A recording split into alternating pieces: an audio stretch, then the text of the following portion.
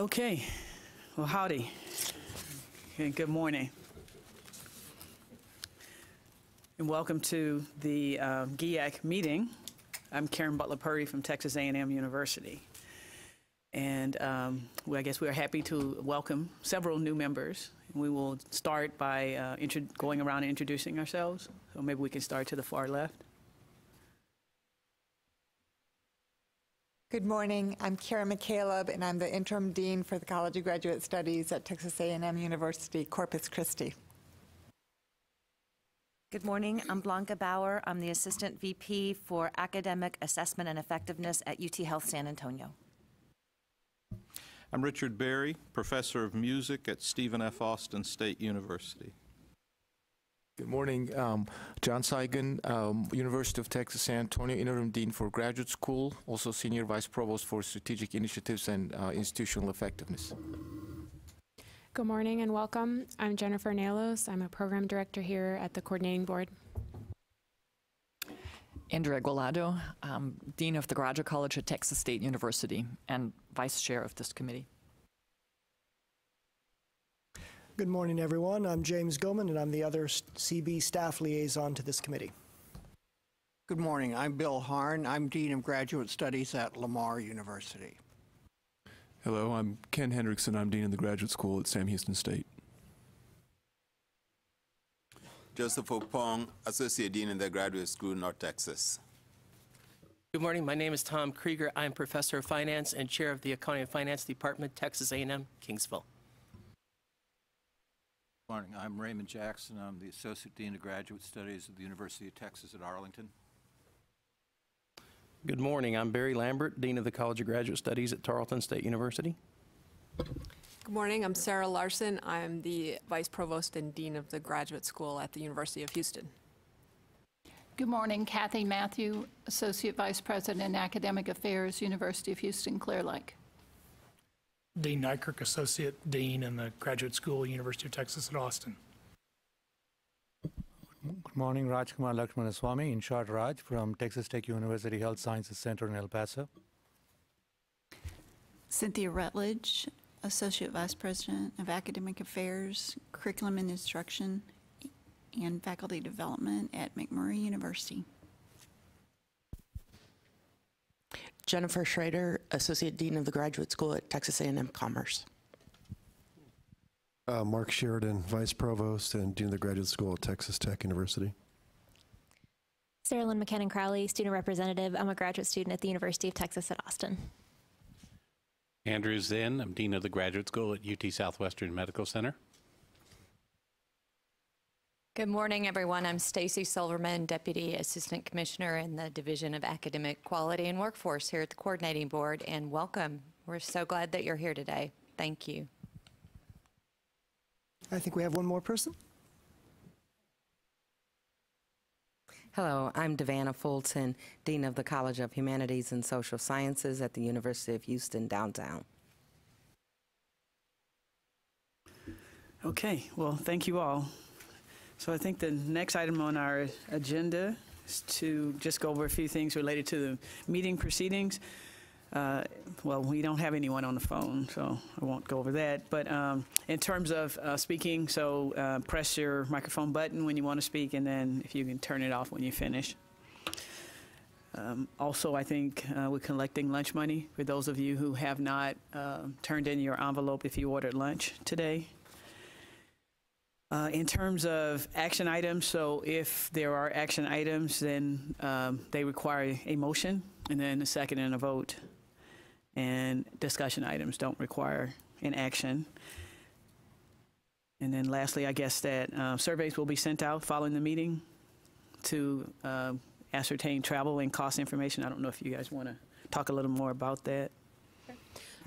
So usually after each GEAC meeting, we'll send out some summary notes and possible action items. And one of those is getting an estimate or as accurate as possible of your expenditures and costs related to participating. This is compiled and put into our annual reporting, which Dr. Glotto will talk about a little bit later, but it gives us a good idea of what the costs in time and university and campus resources are for your participation as a member of this committee. And so we'll receive a link to fill that out following the meeting.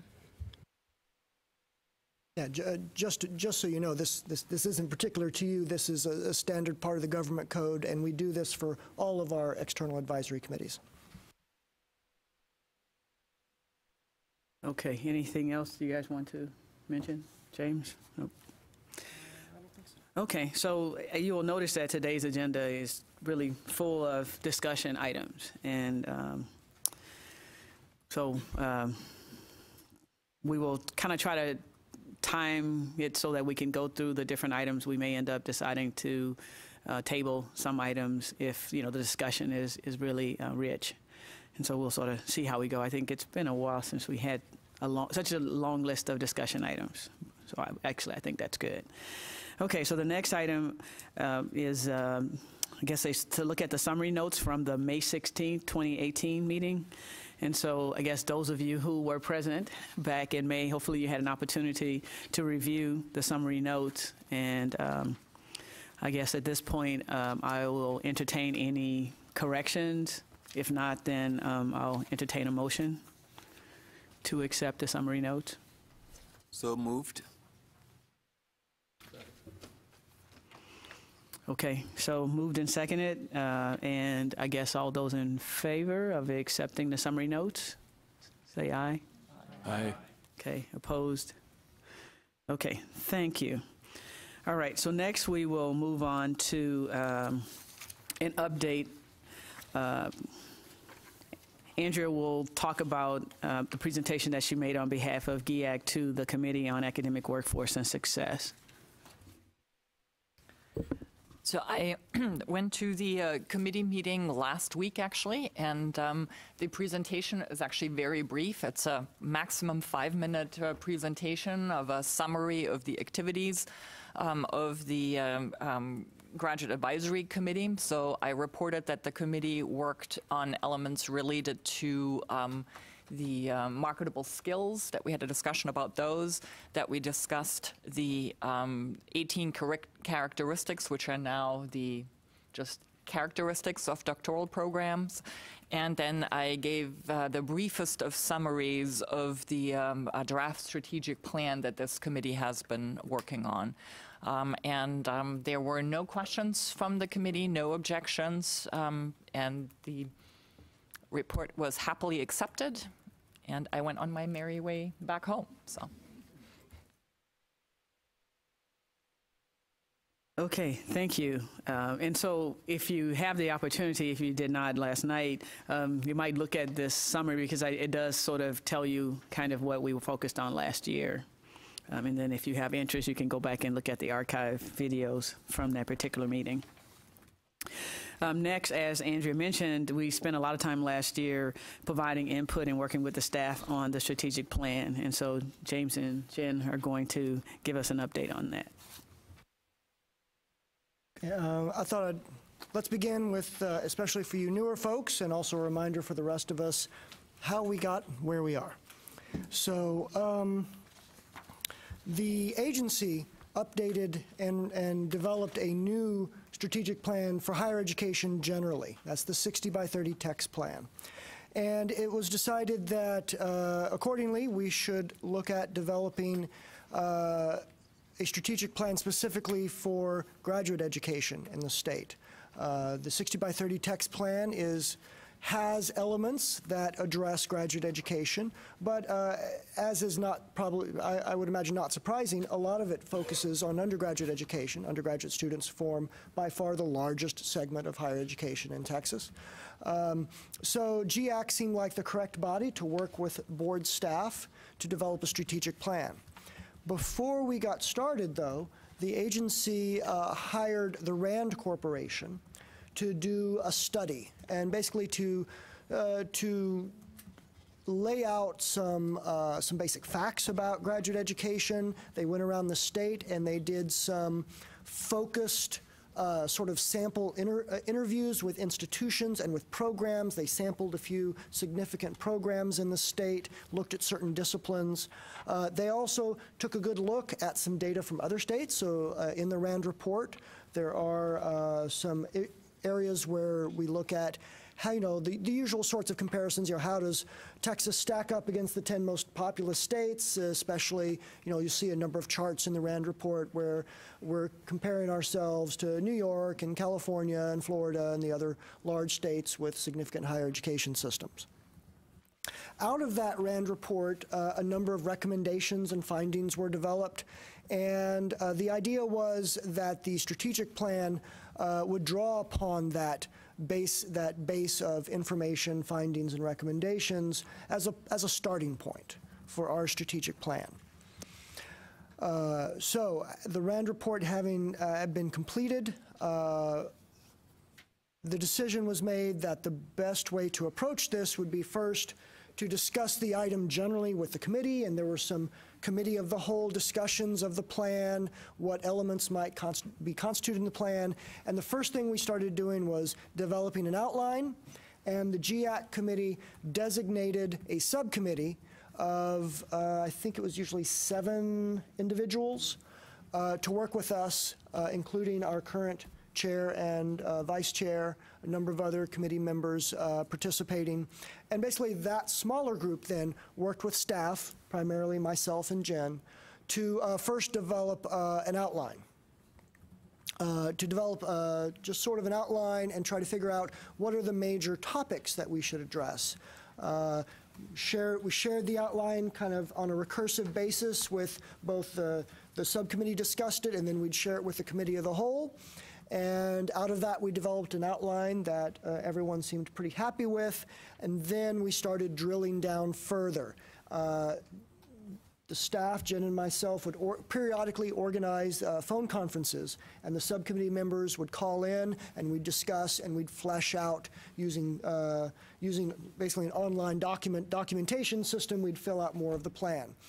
When we had opportunity, we would also meet after GEAC meetings, and we'd get take that opportunity to meet face to face. Once we had a plan, then we shared that internally. Jen and I, we went over it with our division leadership and got some feedback from them. Then the next step was then we took a good close look at the way we developed the plan, and we enlisted some other board staff members. We wanted to try to find more documentation and support for some of the recommendations and statements of fact that we were making. So we've done some research in higher education literature, again, looking at other states, looking at some published papers, and that leads us to the form that the plan is in now. It's much more now of a finished finished draft, not a final draft, but a finished draft. And our plan moving forward is to get some feedback from the committee, to get further feedback from internal stakeholders here in the agency, and eventually to put it out for public comment. Jen, would you like to take over from here? Okay. So thank you for the history of the development of the plan, and to the subcommittee members and the staff that helped further develop it and bring it into the sort of state that it's in right now.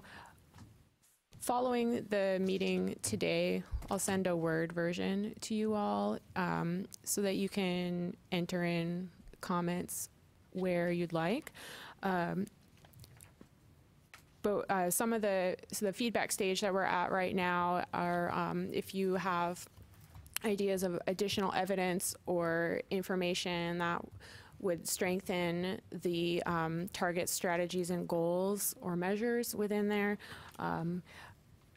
information that is supporting or specific copy editing things that are in there, sort of the challenge of being working on it very closely is that we need everyone else's perspective to catch those items, or to further strengthen the different targets, measures, and goals that are included. We're going to try to wrap that period up by the end of this month so that we can move it to the next stage of feedback and review and comment. So I'll be sending that out with our summary of today's meeting as the Word version of this, and then you can send your comments, feedback, supporting articles or evidence or links back to me, and I'll sort of facilitation that. I will facilitate that communication with the plan. There's a lot of information in here, so I definitely, if we want to have any questions or some brief discussion now, but I think that it's something that many of you might want to sit and read and then bring questions or comments forward.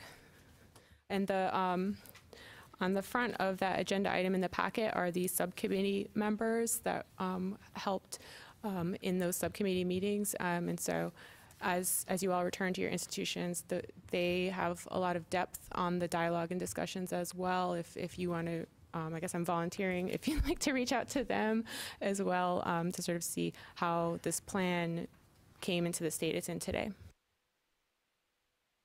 So a couple of final points. Again, the next steps are you to give us a little bit of feedback give us your feedback this month, then to take it forward to the leadership of our agency. Then we'll put it out for public comment, and then the final step would be consideration by the board. I think we're aiming for the January board meeting. One other final note, especially for you newer folks, this is all new to you, so your fresh eyes are going to be particularly valuable to us. But I do want to kind of gently point out where we are in the process. We're quite far along. This is a completed draft, so if you have a brilliant idea for renaming and reordering all 4 of our priority areas, I'm sorry, we're just not at a place to hear that right now, because since we're trying to wrap things up. What we're really focusing on is trying to polish this draft and try to make it the best that it can be. So please just keep that in mind as you develop your comments and feedback for us. Thank you. Maybe a couple of comments in that regard. The plan, the committee tried very hard to have it, the plan not to be too narrow so that it would fit the variety of institutions that we have in the state, with an understanding that each of these priority areas might take a different shape on each of the campuses.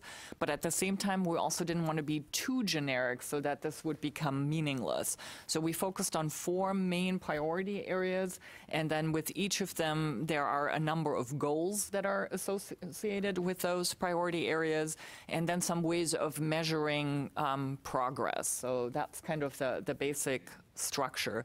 But again, the committee kind of felt that there was enough flexibility for the different institutions that we have in the state. I have a question. Since I'm new, so I may maybe ask just a few. So the connection of this to 60/30 and the reporting back, so there's going to be a reporting between the institutions and the Higher Education Coordinating Board, a reporting mechanism? No, not for this plan. Yes, there are reporting mechanisms related to 60/30 techs, but this plan does not feature that level of reporting in detail. Really, this is more of a plan to provide some guidance to institutions about actions that institutions can take and the state as a whole can take to encourage graduate education to flourish, to try to get a vision for where we'll be in the next 5 or 10 years, to look at some significant priority areas that we'd like that institutions and programs should be paying attention to. Because I think this is a very crisp, very focused plan. With our new president, UTSA, we went through a strategic initiatives framework and model, and just looking at this, I can say 100% of what I see in here, we already have identified strategies and key performance indicators, and it's like a miracle document. I mean, it's just, so it's compliment to the committee and everybody who contributed. So thank you. All right. Well, that's happy. You know, we're happy to hear that. I think the subcommittee, the idea was to have a broad representation on that group, and so it's good to hear that perhaps we hit on, you know, the things that people are already thinking about. So, okay. Any other? Yes, please. You know, looking at the strategic plan, you said there were goals and outcome metrics for that you want to measure. Is there a timeline as well associated with it? Yes, we envision this plan to basically to take us through 2030, which coincides, roughly speaking, with the 60 by 30 text plan.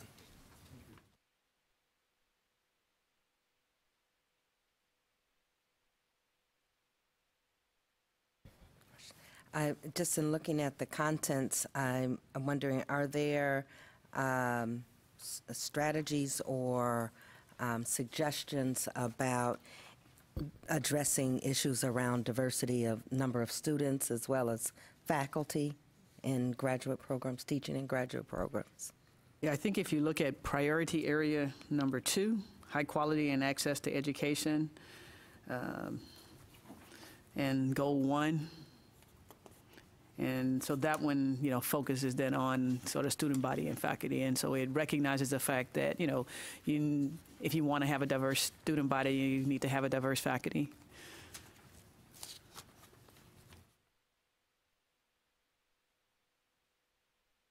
Just for clarity purpose, let's see, priority area number 1, we talk about the creative activity, and priority area number 3, innovation. How do you distinguish between these two things, like creative activity and innovation? The creative activity in the first part refers to the humanities and fine arts, where you may not, where it might not be that you write peer-reviewed articles. So that's that sense of creative activity. And the part on efficiency and innovation is like innovative ideas for graduate education, new models of graduate education. So that's kind of the difference.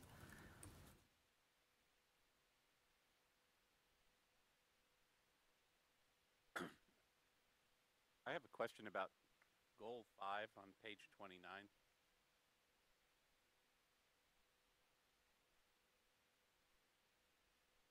Talks about highly qualified undergraduate students in graduate programs. Is that highly qualified undergraduate students from Texas or from any? Find this term somewhere, the highly qualified. So I think, like highly qualified, there are a few different kind of terms that it was sort of decided that that would be left up to the institution and that they would define it perhaps in the context of, you know, where they are. I believe the reason why we have this one is that, you know, while of course we want to have preeminent programs that attract people from all over the state, all over the country and the world, we also know that it's important that we also are attracting students, you know, within the state into our programs. And also perhaps there is some, what I would say, responsibility in the undergraduate programs and, you know, helping to prepare students for graduate programs in general. So I think that's why it particularly is speaking to, you know, just from the, you know, I guess from the state versus, you know, recognizing the fact, of course, that we want to also be able to attract others. So I don't know if is there anything else you want? Yeah, I think we kind of left it ambiguous on purpose. Yeah, the idea was basically to try to just get more people in the pipeline, not necessarily from Texas, but just recognizing, I think there's data there that show the small number of undergraduates that go into graduate schools. The idea is just to enhance or increase the vision of career options to make graduate education a viable career option.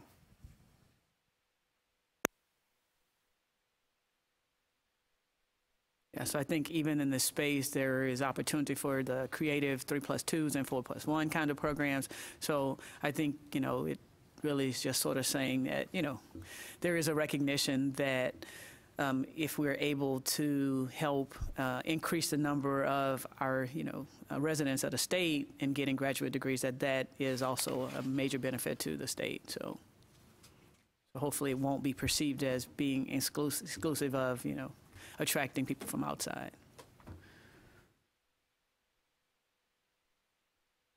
Karen, I'd like to direct you to page 22 for just a second.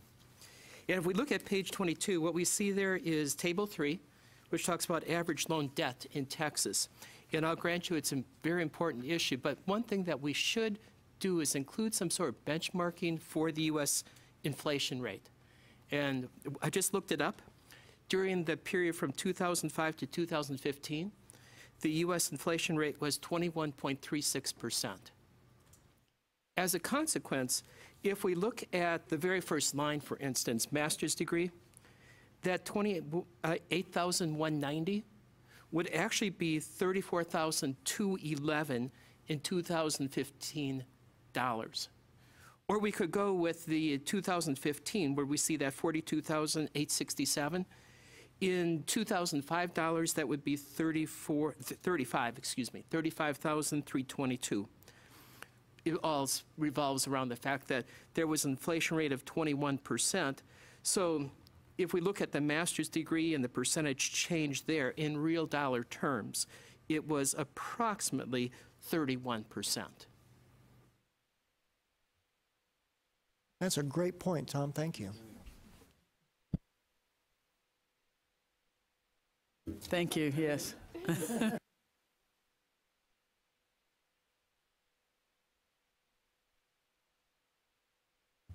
We'll be in touch for your help on that table, okay?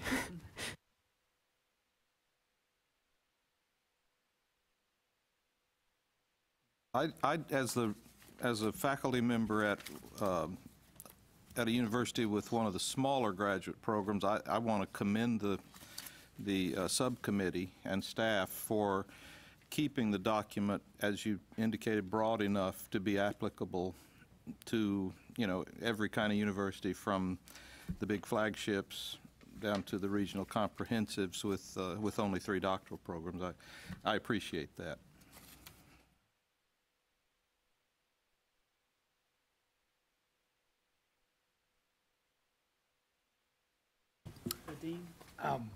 Just to follow up on that inflation correction, every place we have dollars versus years, could we do those in constant dollars?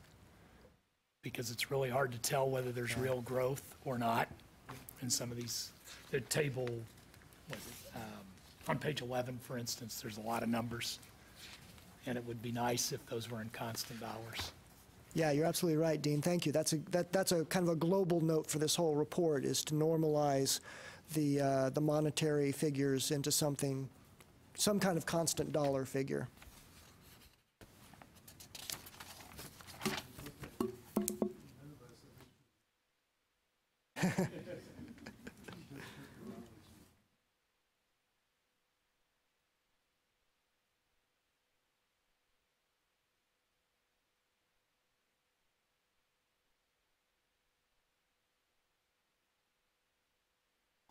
Okay.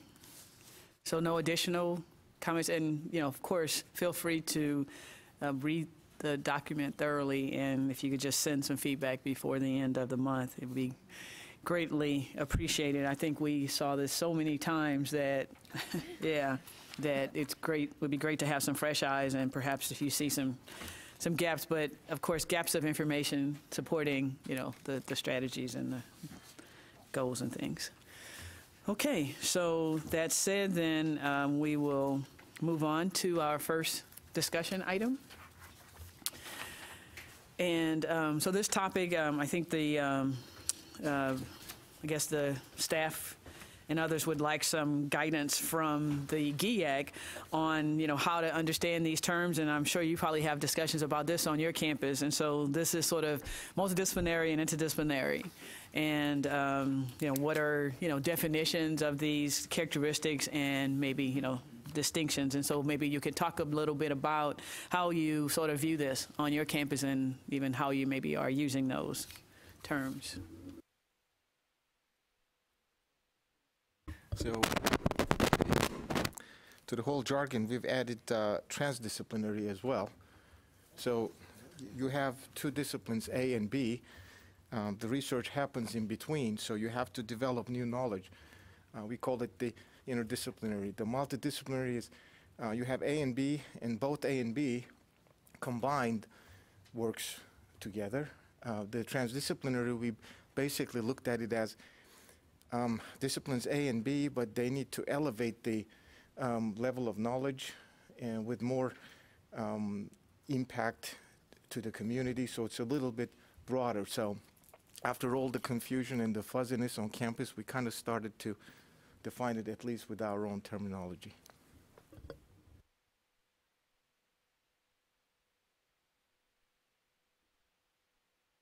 Others want to, and I mean, feel free, of course, also to talk about maybe that terminology in the context of perhaps research and education initiatives or things like that that you might be doing and how you're using it.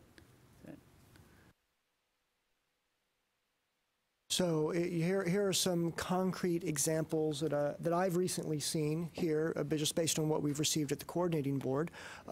Increased interest in interdisciplinary engineering, for instance. We've seen a couple of proposals for that. I've seen a couple of proposals dealing with the interdisciplinary SIP itself, right? SIP 30, which is the interdisciplinary SIP, which is often used now for teacher training programs. But sometimes it's not. Sometimes it's nothing to do with teacher training. Sometimes it truly is a combination of two or more disciplines working together in a particular direction, whatever that may be. So it would be helpful. Part of this is part of the driver of why we're asking the question, since we're not, on your campuses, involved in the research, involved in teaching these programs to students. It helps us to understand some of these terms and how you're using them. So again, to take a concrete example, what's the difference between an interdisciplinary engineering program and a multidisciplinary engineering? Because we've gotten both kinds of requests.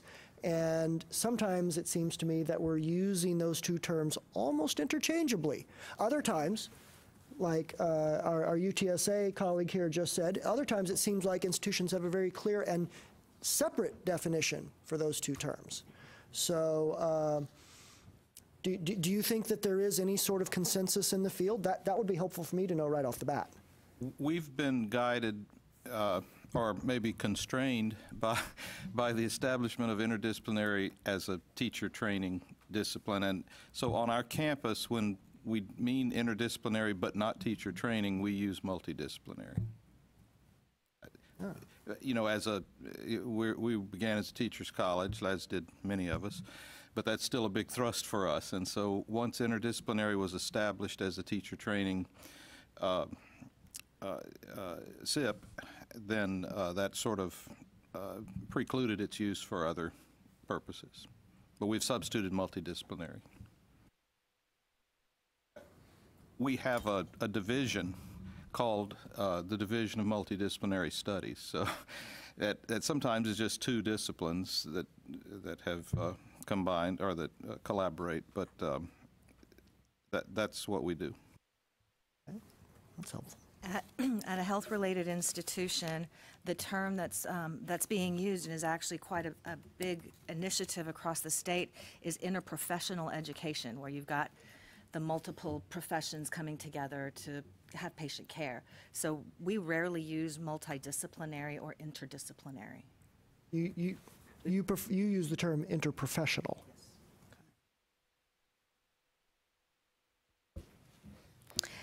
At the University of Houston downtown, we have a master's program in nonprofit management that we say is interdisciplinary because we have courses that are in political science, business, technical communication, lots of different disciplines. I would say, though, that it is more multidisciplinary. That is, you have multiple disciplines that contribute to the program. My PhD is in American Studies from University of Minnesota, which is the first interdisciplinary program in the country.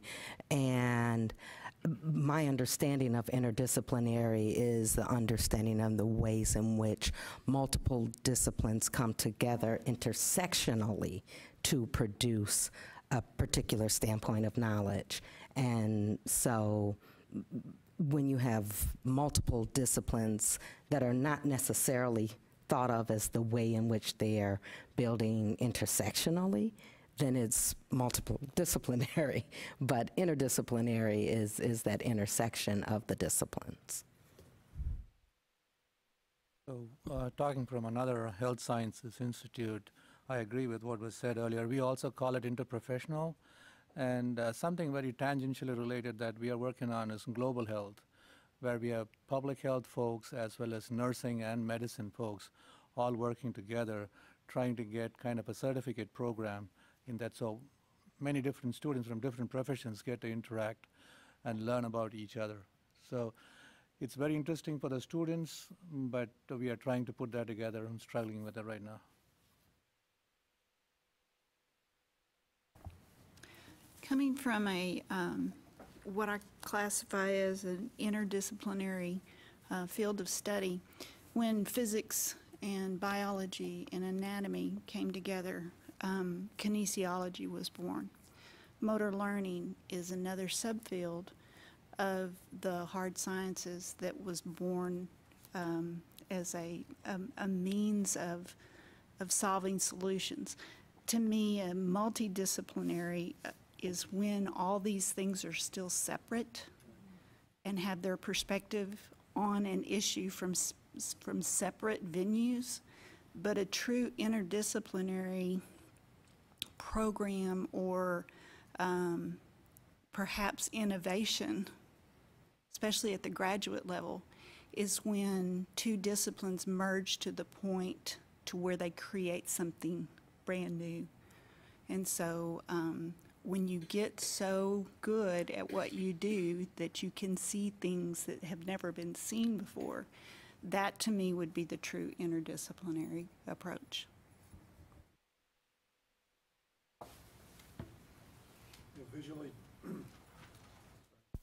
Visually, James, that would be represented by a Venn diagram, right? You'd have three circles that are separate. That's multidisciplinary. Where they intersect is where they're interdisciplinary. That is a wonderfully simple visual. That's a great metaphor. Thank you. So go ahead, Dean. So I think that was a great example, but once it's successful, it's not interdisciplinary anymore, it's a discipline. And because we have to submit and get approval for degree plans, I think by definition, by the time it's a degree, it's no longer interdisciplinary. In fact, it's not even multidisciplinary, it has to be a discipline. Otherwise, we can't get a degree. We have a title in the UT Austin catalog, but if you check the origins of that title, it goes back to the 20s and 30s when UT Austin could grant a degree in anything it wanted, a PhD. There was no coordinating board. The predecessor didn't exist yet. I think that was in the mid-50s, if I remember my history right. And those were truly ad hoc committees that had representatives from many disciplines for a student who wished to pursue a degree in something that did not fit in any discipline. So it was truly inter. It required support from multiple disciplines, but it was really in between disciplines. But we can't do that anymore by definition. So, I think by the time it's successful, it is a discipline. By the time there's a degree, it is a discipline. And I guess following on that, yeah, so I think, like we started this energy master's and we called it an interdisciplinary degree because we were having, I don't know, maybe it's multidisciplinary, but we called it interdisciplinary. And so the intent was the students would actually have all these different modules. Some of them would come from various, STEM, fields, but then also they would include maybe policy and business. And I recall, the group was struggling because when we submitted it, we called the coordinating board, it was like, okay, so we don't know what zip code to use. So because, there isn't exactly an energy one. And I think ultimately they picked a zip code, but I think we really weren't quite sure. And we discovered after about the second year of the program, we picked though a zip code. This zip code though does not carry STEM. And so then we had a bunch of students who came from STEM backgrounds, particularly international students, and there are implications about being able to get your your training and stuff like that. And so we actually changed the number, and so I think that is definitely something that I guess, we could use some guidance on anyway. So how do you sort of decide then if it really is multi or interdisciplinary on, what zip code, what area to go to? Do you sort of try to think about, okay, I'm somewhere in the STEM world, so let me try to, push it under, because Dean is right. In the end, you have to sort of align it to something, right, in order to give it a zip code. And and then I think the other thing I was going to mention was just kind of also supporting what Dean was mentioning. So we also kind of call programs interdisciplinary if they cross multiple colleges, just because that's how we're organized. And so we had material science and engineering, which included science and engineering, okay, and so it was interdisciplinary. But then eventually we decided to make that degree program a department. And so then once we made it a department, then it had to fit under one of the colleges. So now it's under engineering. And so, I think we are sort of in some sense forced to kind of compartmentalize them into something because they need to align with, zip codes and things like that, so.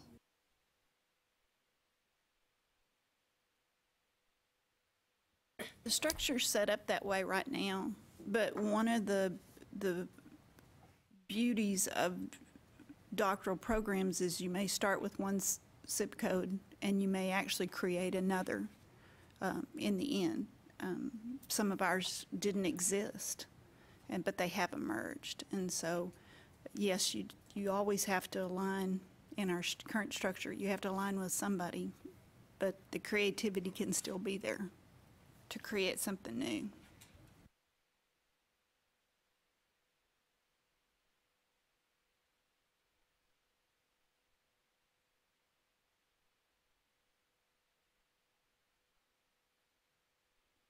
All right, any other feedback? Have we kind of, you think? Yeah, you've given some interesting definitions, and you've described the concepts, and this has been helpful. Thank you. You've taken some good notes. So maybe another question though, James. So are there any implications from the coordinating board perspective about that terminology of something, interdisciplinary or not? Just I guess more as a conceptual model to help us understand the kind of proposals that we're getting these days, because it seems like there's, as opposed to say 15 years ago when I started the coordinating board, there's now an increased interest in multi and interdisciplinary programs, particularly graduate programs. So it just helps us to understand what we're getting from you in terms of requests and help us understand how to review them. Well, it's probably the case because most societal issues can't be solved by just a single discipline any longer, so that you need individuals who minimally can work with individuals from other disciplines, and you also need individuals who have a broader understanding of not just their own disciplines, but others it connects to, and that's probably why you're seeing that. I'm not entirely surprised. I've always been told, though, that it's more difficult to get an interdisciplinary degree through the coordinating board, and that there is some caution against creating too extravagant interdisciplinary or multidisciplinary programs. Is that the case, or is that just some unfounded rumor?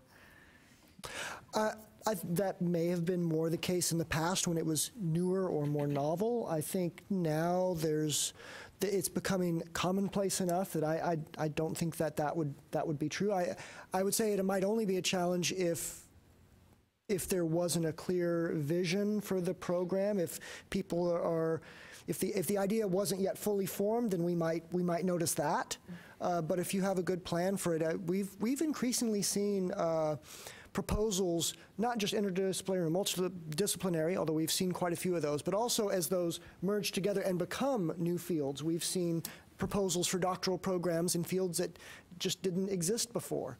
I'm thinking of, not to name names, but a program, there was a doctorate in clinical laboratory science that was recently proposed and approved, and that, as far as we tell, just about never existed almost anywhere in the country before. It is a challenge for us to stay abreast of how quickly things change and grow and develop. That is certainly, that is always the case because higher education, reinvents itself periodically. But I don't think that multi or interdisciplinary programs face any harder road as long as they have a clear conception of themselves, is what I want to describe it as. In looking at the data that you provided with this about the number of proposals that are approved, is there a general synopsis that you can provide as to those that are not approved, what some of the issues are that are keeping them from being approved, especially at the doctoral level? I would want to go through and review before I said anything categorical, but I can tell you that the thing that is probably the easiest to get tripped up on is workforce need, and clearly establishing workforce need. And there can be some challenges to that if it is a new discipline and it's a new field and there isn't much out there to sort of establish the pathway. That makes it more challenging. Doesn't make it impossible at all, but it just makes it a little more challenging. The institution has to be a little more creative in the ways that they investigate and document the workforce need.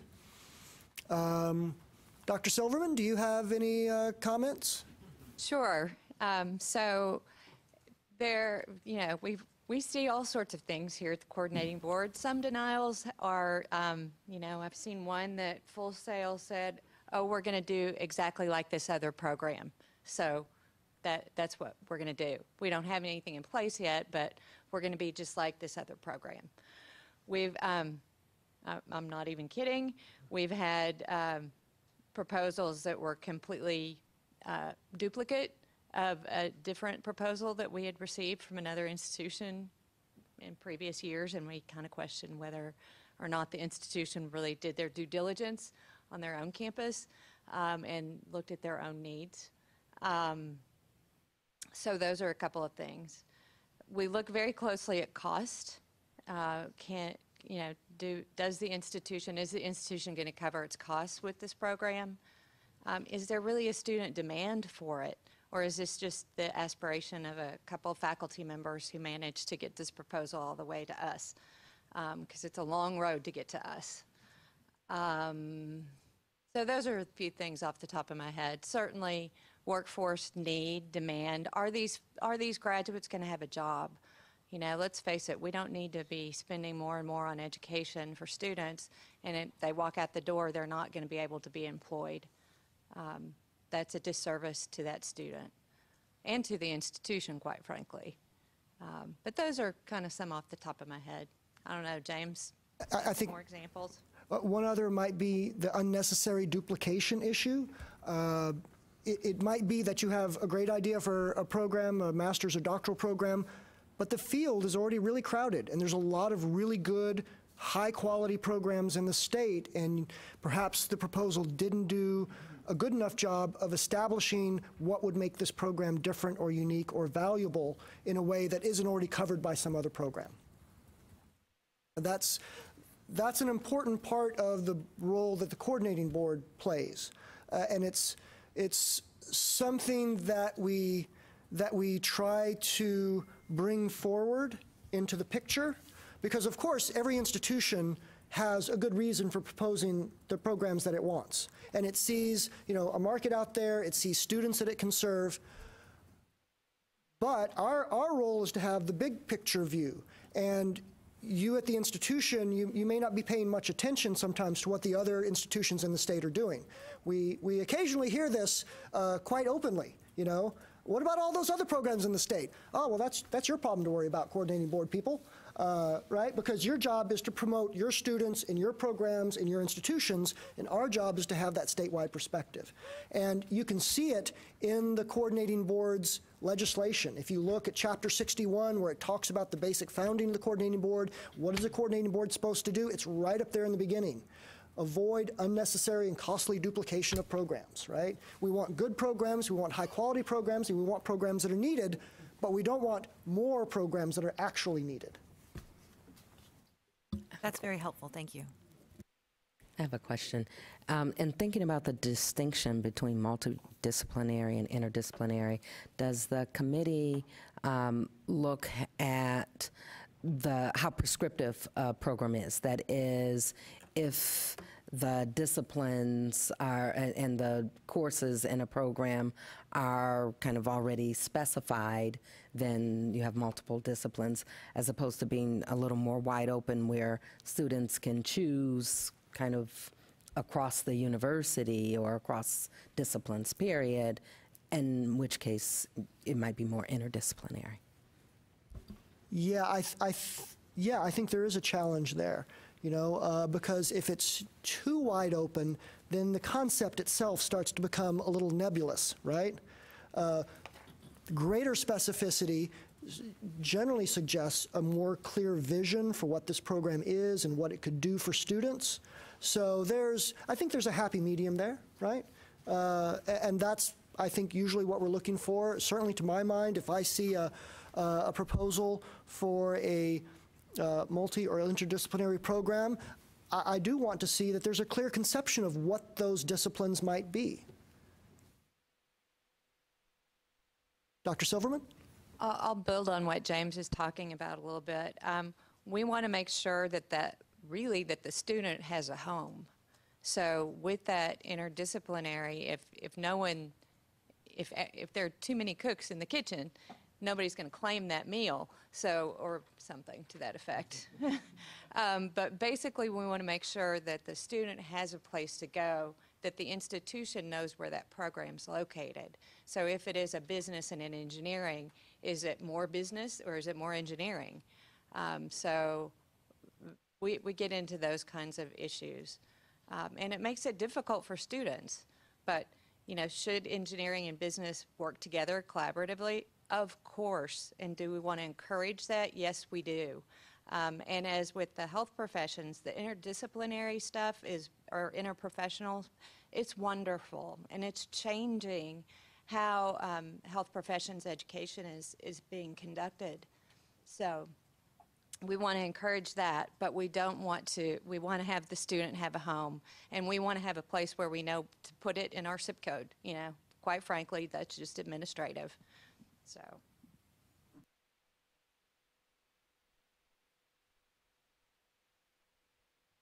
So let me clarify this for my own self. As chair of a department, I have two sets of classes. One is called risk management, which includes finance and information systems. I think that would be classified as interdisciplinary because it's all within business. Then I have another class and area which is energy finance. Energy finance actually is engineering and all of that goes on, plus the financial end and bookkeeping and all of that. So I would consider that to be multidisciplinary. Is that sort of the understanding that we are going with here? I think that's certainly internally consistent and coherent. I guess until we as a higher ed community all very clearly agree on what these different terms mean, there may continue to be some confusion, but based on what discussion I've heard today, you know, that sounds consistent with what I've heard. I'll just add to that one more thing. Again, the distinction between the course level and how you're categorizing that SIP at the course level, and the distinction between the program level. So if that's helpful.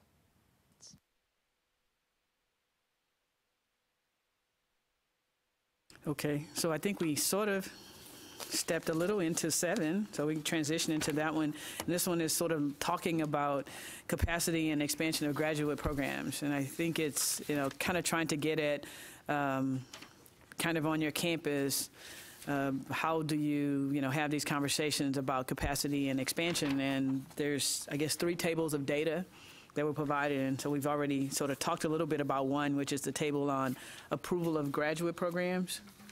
And I thought this was pretty helpful because I guess I didn't know how many were not approved. And so I think that's good to know. And then the next one, the next table is a table on the current number of graduate programs. And then lastly, one on graduate student enrollment. Right, which is interesting because I guess it shows we've had a decrease from 16-17 to 17-18 in enrollment. So, okay, so I think I don't know, before we open it up, if James, you have any other thing you want to add to contextualize sort of the input and discussion.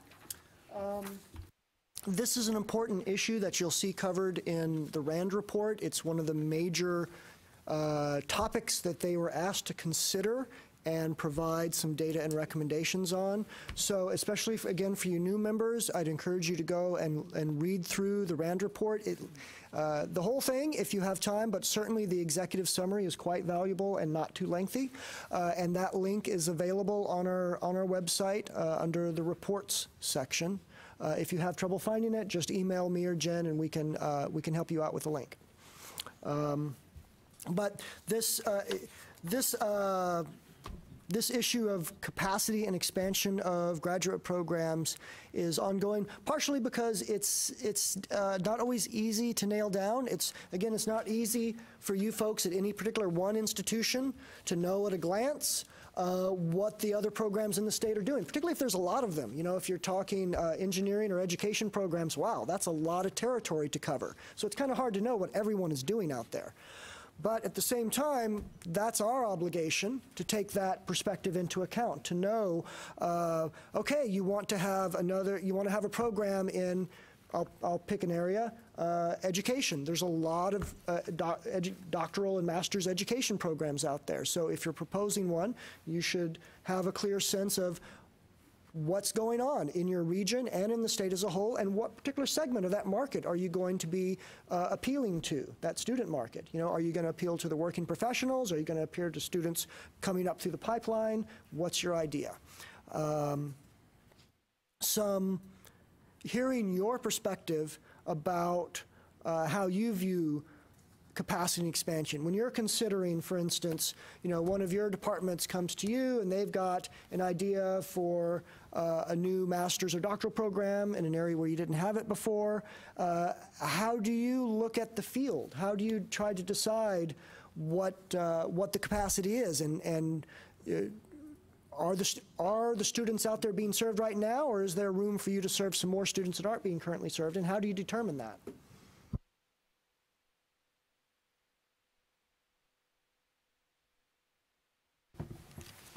Well, first off, I think this is just an excellent, excellent discussion.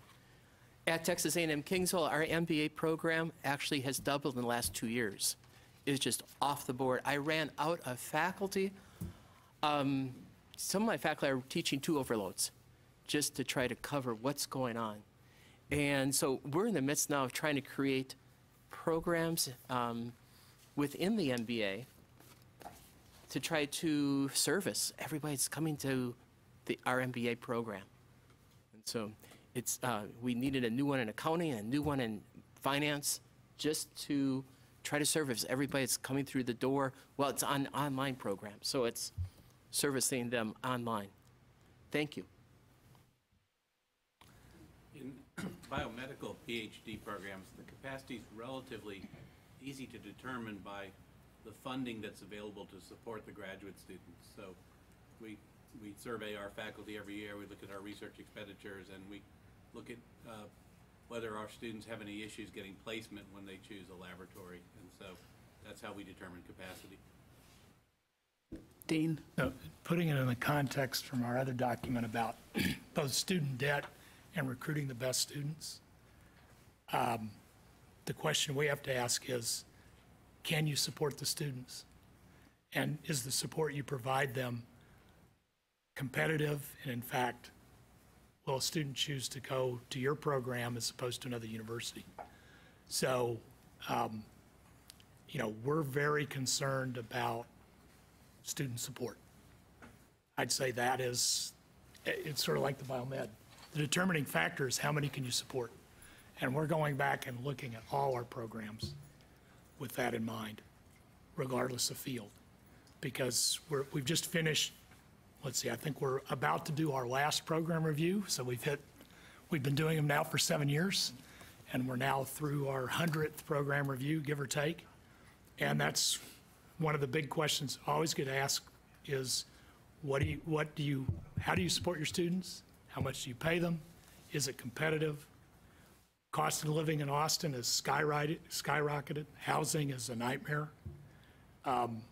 It's occasionally limited by how many students faculty can deal with, but it's more likely to be related to how much money are we going to try to provide those students. That ties into student debt. If we don't provide them anything, their student debt goes up. So resources, especially financial resources, I hear both of you saying, are a key, if not the key determining factor. And I think the last campus climate study we did for our graduate students, I think that one of the top things on their list was financial instability. And I think there's a big correlation to failure to complete and money.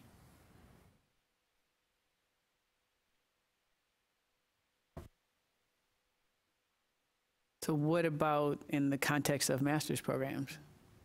So I think we're probably both are talking about doctoral programs, right, where clearly people support the students. But what about thinking about it in the context of students that you're not supporting, which maybe some standalone master's programs, professional masters?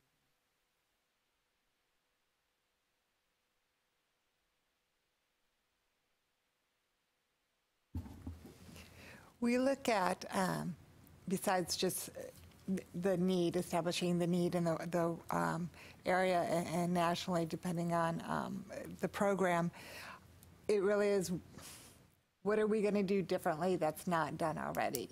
And because a lot of our master programs are in fields that are very well represented already. So what is it that's going to make this program a program that's going to attract students? We don't have necessarily the scholarship resources and the financial resources maybe that other institutions have. So what's going to be different about this? So we're not just putting out a program, that there's other programs that can suit students' needs. So you're really talking about sort of a curricular emphasis or focus that would allow you to distinguish your program from other similar programs in the same discipline. Correct. We do the same thing, but we also, because we are in a system in which 3 of our institutions are really close together, then we have conversations with our counterparts at UH Maine or Clear Lake to see how we can be different, but also I think kind of working in a collegial manner so that we know that each of the programs are serving our students. You know, we serve a different population of students or have different curricular approaches and emphases that that will offer something different to, you know, the plethora of students in the Houston area. And I think for master's programs, fundability, what kind of resources are available for master's students is also an important factor on our campus anyway, and also a discussion of is there workforce need and what kind of earning potentials do students have when they graduate, so that if there are student loans, if there's student debt, will they be able to get out of it and a reasonable time frame because of the earning potential that they have with that degree. So I think that does make a difference on our campus as well.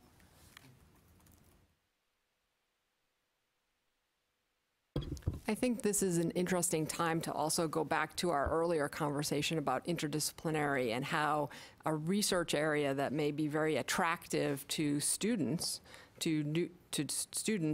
can be developed into a certificate or master's program, and then as how that research area becomes an academic area, I guess, is the bigger question. So tying our initial conversation about interdisciplinary and interdisciplinary research areas and interdisciplinary education, how does student interest in these research areas? I mean, I think a lot of, for example, science and engineering is done at the interface of different disciplines, and so how does that research get converted into a academic program?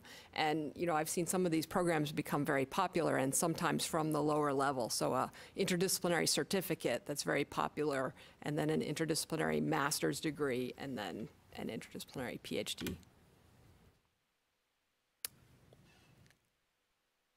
The other thing is that our master's programs are professional masters, so in addition to looking at workforce need and career opportunities in developing programs, then we have conversations with potential employers to find out what are the competencies and skill sets that they might be looking for in a particular sector, and we're cognizant of that as we're developing the curriculum.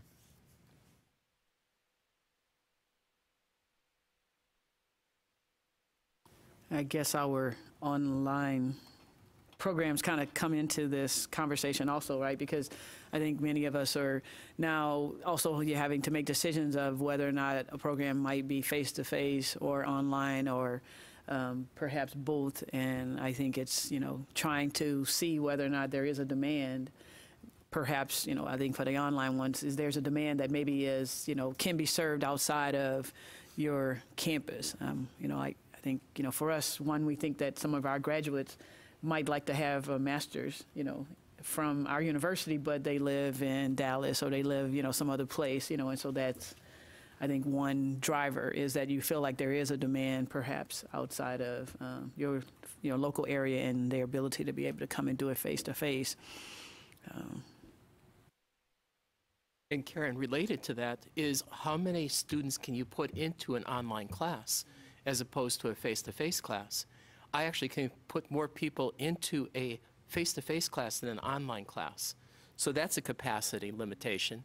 The other one is simply, if you have any accounting faculty that are looking to move, I can use them. I am so short. Finance too. There's just not the PhDs out there. If I had those, we could expand programs tomorrow. Some of the discussions we're having on campus, which is pretty difficult, is also to talk about the life cycle of a program. So what is what should be the life of a program? Because it's basically a portfolio issue, so you can cannibalize your existing programs by throwing in a new program in there. And so part of it is at what level you want to build this undergraduate, certificate, master, PhD type of a pipeline, and actually just communicate the need to the students. Sometimes the students are not aware of that, but then when you start building those different programs and they have these connections at the interdisciplinary, multidisciplinary level, you get two different groups of faculty members just going against each other, and that's a very difficult thing in an academic environment. So my background is in industrial engineering, so I look at this as a product development. But when you bring all faculty members with very specific discipline knowledge kind of around the table, they don't think outside the box. So that's a very big, difficult situation. I don't know how others are communicating these kind of things. Especially we have a pretty broad graduate council that we're trying to restructure. Everybody, it's more of a compliance type group. Anytime you use the word, for instance, management in a part of a paragraph, if you're a College of Engineering faculty, the College of Business folks may just say, oh, you know, that word belongs to us type of thing. So I don't know what your experience is when you're thinking about program development. Well, on our campus, new program development is very much part of the strategic planning of the university. So if a program is not on the department's strategic plan, on the college's strategic plan, on the provost's strategic plan, it will not move forward. So it's a very structured process that happens from the bottom up and also simultaneously somewhat top down, so that it's pretty clear what kind of programs we might be going with, and on our campus then the money follows the program, so that if the provost decides to move forward with or the president decides to go forward with a particular program, money will be set aside for that program. So it is very clear when that program is established that it will be funded, and not yes, we have this program and now see what you're going to do. So I think that's something that we're taking quite seriously. I've never been anywhere where the strategic plan was actually a living document before coming to Texas State. So it's refreshing. That's great. Just and that another question, sorry, regarding the financial support that we were talking about. It differs from profession to profession, right? Like from medicine to nursing to graduate school. How is it actually determined, and who actually influences those decisions? in terms of levels of financial support for students? Yeah.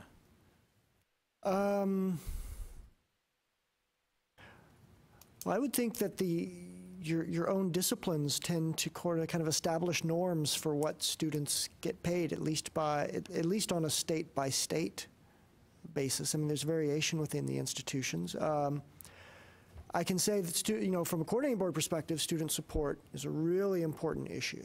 And that's one of the areas where if say we get a proposal and we're reviewing your proposal and we notice that the level of student support proposed for this program is out of line with what other well-regarded programs in the state tend to offer, we'll usually go back to the institution and ask, why is your student support so low? Why isn't it in line with what your peer institutions are doing?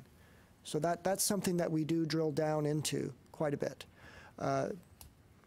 It speaks to the student debt goal of 60 by 30 techs, but it also speaks, I think, pretty clearly to the quality of the program, right? That people react to money in academia just like they do everywhere else. It still attracts them, and you can have a hard time getting the best students if your compensation package is not in line. And also the setting of the institution also really matters for the type of students that we're getting, right? When you're starting as a new school and you're coming from without a no-name kind of stuff, like in a border city or something, that also influences the kind of students that we get, and what kind of support that they need to get. Yeah, my observation is that a new program, especially in a big discipline, a discipline meaning that has a lot of visibility, public visibility, in which there are a number of other prominent programs in the state. New programs will often be quite generous as a way of attracting students. I can think of a couple of professional programs that have been recently approved here at the coordinating board, and a big donor covered, tuition for the entire first cohort of students as a way of drawing them in.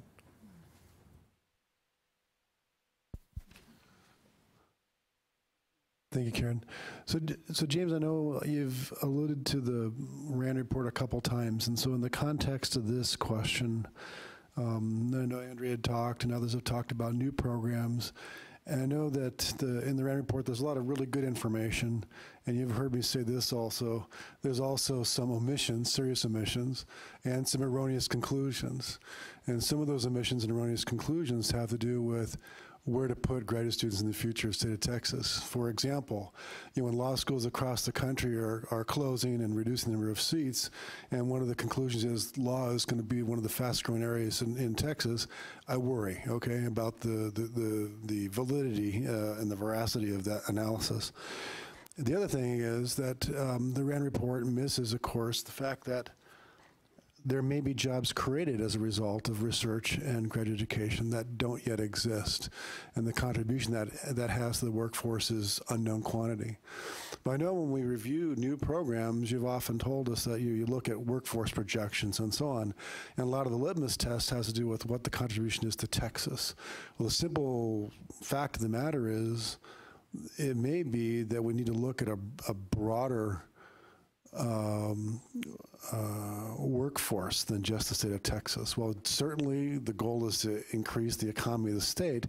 We probably will be a net exporter of students for some time, right? And it's no accident that California and New York have the largest economies in the country. I think California is the fourth largest economy in the world. And that is because what? They have some of the best and well-developed university systems and the largest graduate enterprises. So as we think about this, what contributes to, or what are the factors contributing to capacity expansion, we need to think about the broader context of what that means to the economy, not just of Texas, but to the nation. Yeah, absolutely. That point is well taken. That's one of the reasons we look at both national and state and regional workforce needs, especially when we're looking at doctoral programs, because we recognize that doctoral programs play on a national stage, not just a regional or state stage.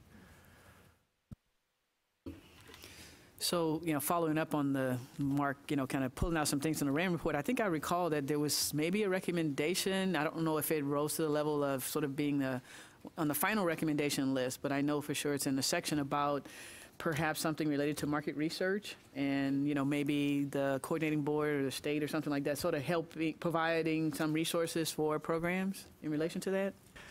So what we've done recently is the agency purchased a subscription, I guess you'd call it, to Burning Glass, right? Wasn't that the one? Which one? MC, that's right. Okay, there are two competing products, and MC is the one that we decided to go with. I think we have 3 or 4 use licenses for here in the agency. Yeah, Jen is one, so I'll let her talk. She probably knows more about this than I do. About using it? Well, that we're basically looking at how useful it is. We've been sort of piloting it in our own efforts, and yeah. So with graduate program proposals, we've been using it to. You can get down into zip code information for employment, salaries, and then zoom out to sort of broad trends as well. And the MC as a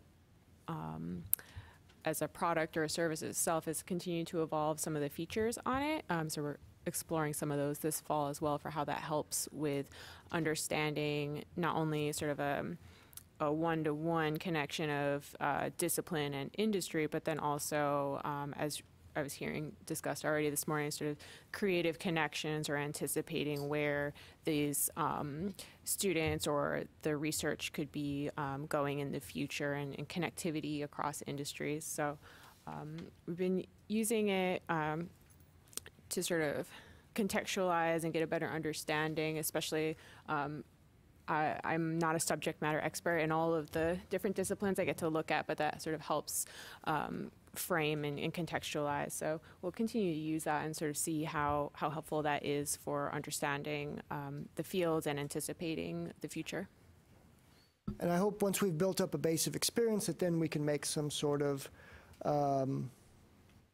recommendation to you about the usefulness of such tools and whether your systems or institutions should consider purchasing them. That they're certainly not cheap. These tools have a cost to them. So that's one of the reasons we only have a few licenses here in the agency. So it's something you'd want to carefully consider because it certainly is an investment. Dr. Silverman or Peoples, do either of you have a comment about these? There's a...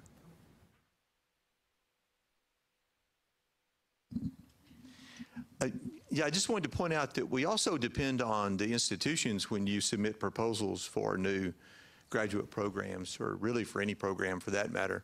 But we also depend on you to help us with this whole issue of demand, either for now or in the future, because you may have access to information and data from professional organizations or associations. and that kind of thing, it helps shed some light on this. And so anything you can else beyond the sort of normal, if you will, workforce data that we get from TWC and BLS, but also from MC, that you could provide is always real helpful to us in looking at that. So just keep that in mind as well. I think during my time here at the Coordinating Board over the past 15 years, we've seen the assessment of workforce need and capacity to just become more and more complex. For instance, now, institutions might not just have a program. So let's say that we're looking at a program, someone wants to have a new doctoral program in, say, educational leadership. Well, in the past, we would just go around and say, okay, well, who's got other educational leadership programs? Where are they located around the state? What's their enrollment? How many people do they graduate each year? And these kind of simple factual examinations. But now we have to look at these same institutions may have a face-to-face version and an online version, and each of those has different capacities and perhaps has a different student base. One is local and regional, and the other one's state or nationwide. We have and because of that increasing online presence, then there's also competition from outside the state coming into the state offering similar programs. So our challenge to correctly assess not just how much need is out there, but how much existing capacity out there has gotten increasingly complex. And it has led to a question I've heard voiced in different fora, including in board meetings, which is, how many is enough? How many are too many? That's an honest question. It's not easy to assess anymore. When compared to back in the days when every program was at a brick and mortar institution and you knew exactly what the capacity was, and it was all determined by how much classroom space and how many faculty you had and how much student support you had, and these other pretty simple one-to-one sort of relationships.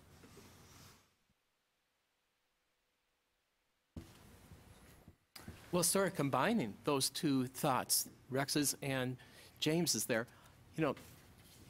Does MC actually forecast needs? Do they give you ideas of what the demand will be 10 years from now then? There's some linkages with BLS projections and employment projections as well in there. So there's crosswalking that can happen with SOC codes, CIP codes, and industry characteristics, as well as it does projections.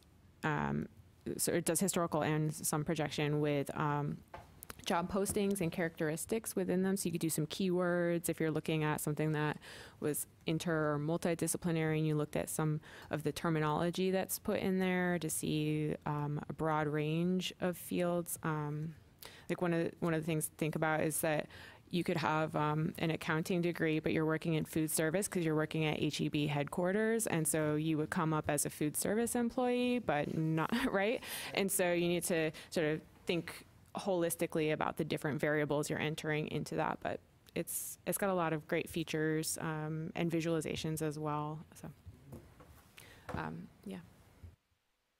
Dean? I was looking back at our draft and numbers we have in there. Globally, we came up with 31% graduate enrollment increase from 07-08 to 16-17. 57% in the number of master's degrees awarded. And then later on, we've got the table showing average loan debt. And in another table, we have some vague measure of institutional support. I think that one is